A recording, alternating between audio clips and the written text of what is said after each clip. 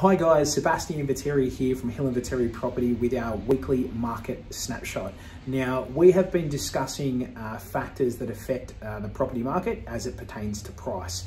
Over the last couple of weeks, we've discussed supply and demand, and last week we discussed the media. This week, I'd like to have a look at a different topic for you, being government policy. Now, government policy can affect the property market and I guess decisions to purchase. And probably the best example I can give of this was last year's elections. What I mean by that was there were local, state and federal elections in the space of about 6 months. Most importantly, or most notably, the federal election, which caused buyers to hesitate in anticipation of a change of government. So we had a coalition government heading into the election.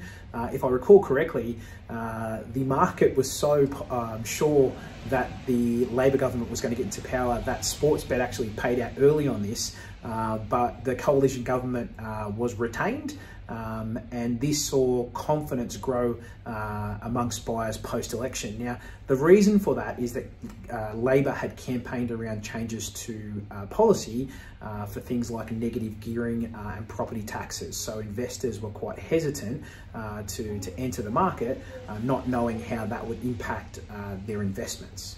So government policy to look out for now. Coming through the pandemic, obviously we're now in a recession, the government will likely create policy that will stimulate the property market. If you recall the GFC, we had interest rates of around about a variable rate of close to 10% at the time.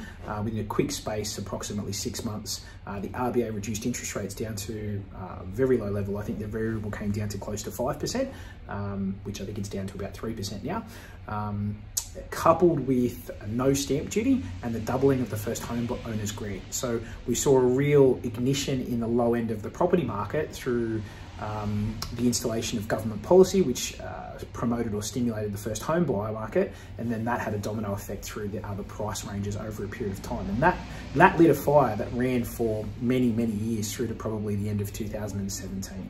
So guys, I hope you enjoyed this episode of our snapshot. Please, if you have any questions in regards to this video or any other topics, please let us know, and like and share if you've enjoyed the content. Thank you.